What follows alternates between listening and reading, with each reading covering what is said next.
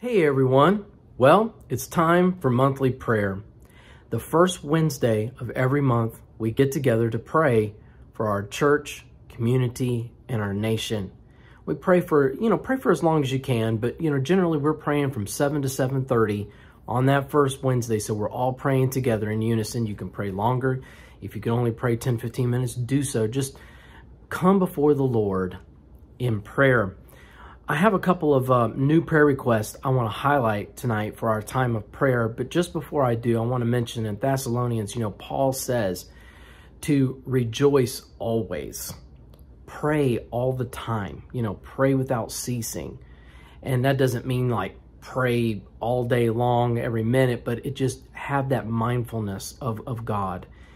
And to give thanks in everything, for this is the will of God. And again, and I've mentioned this before, but I wanted to bring it up again because I don't give thanks to God for everything that happens. I give thanks to God in spite of. So in everything, in other words, the things I'm going through, the circumstances that are happening, I'm giving thanks to God. And so tonight, I don't want you to forget that in your prayer. We can thank God no matter what's happening.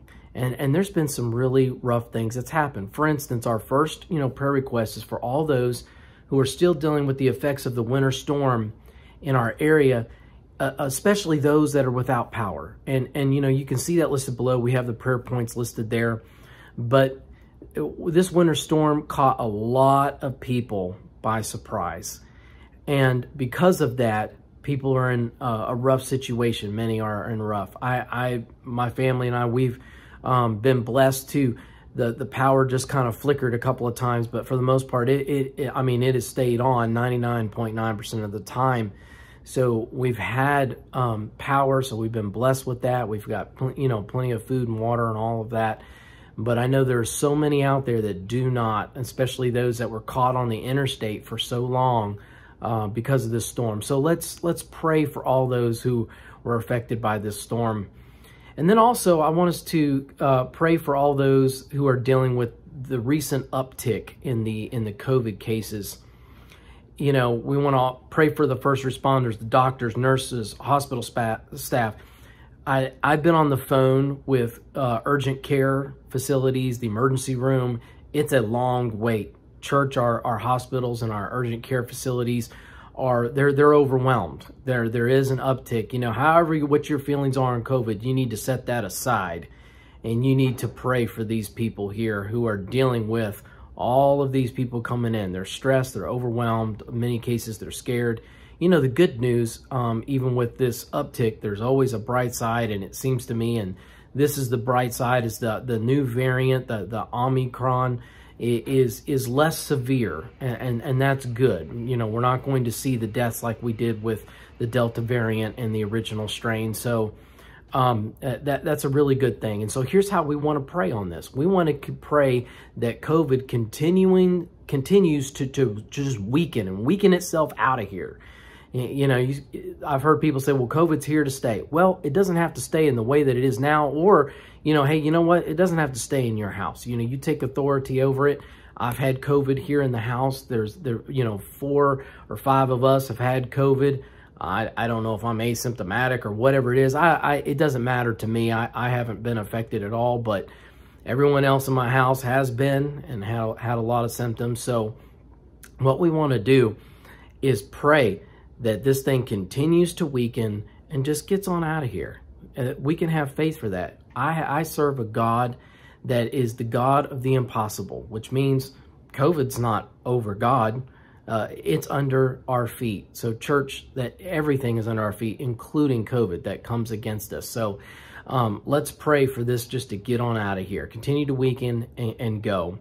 And the other prayer requests are some of the same ones that we've had previously, but they're still important, which is for all in our nation to honor God and His Word, for the church in America to shake off complacency and be led by the Spirit, submitting to Him in all things, for protection of the members of the Connection Church, wisdom for the leadership, moving forward with all the things that we're doing. And church, it's the beginning of the year. I want to tell you, please take some time and fast.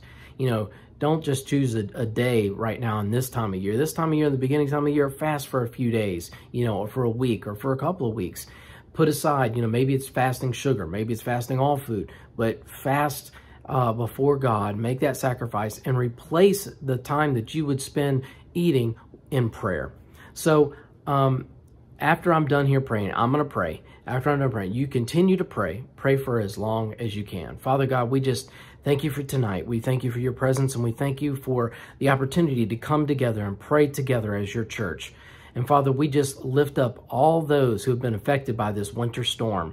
Lord, I thank you for intervening. Lord, give the workers who are out there trying to restore electricity, may they do it speedily, Father God, and do it safely and be able to get people's power back on. Lord, those that are cold, Lord, I thank you that you warm them. Lord, those that are hungry, those that are thirsty, Father God, you fill them. Lord, just use those around them that have what they need to give to them, Father. Lord, we just thank you and praise you for that. Lord, just touch all those in our urgent care facilities and hospitals, the nurses, doctors, all the first responders. Lord, those that are overwhelmed with the uptick of the COVID and Omicron. Lord, I thank you that this virus, it's weakening. And we say that COVID is under our feet right now. And we just command COVID to go out in Jesus' name. Lord, we give you praise, we give you glory, we give you honor. Hallelujah. Thank you, Lord, in Jesus' name. Amen. Amen. So hopefully you agreed with that prayer. We'll be on here the same way you're listening now on Sunday at 10 a.m., but we'll also be at Garfield High School. Lord willing, we should be there. That is our plan. I know they're calling for some snow on Thursday night again. I know that's something a lot of you did not want to hear just now. But earlier today when I checked, maybe it's different now. I'm not sure, but it was like 1 to 3 inches when I checked earlier. But let's just continue to pray and seek God. And I'll see you on Sunday at Garfield. God bless.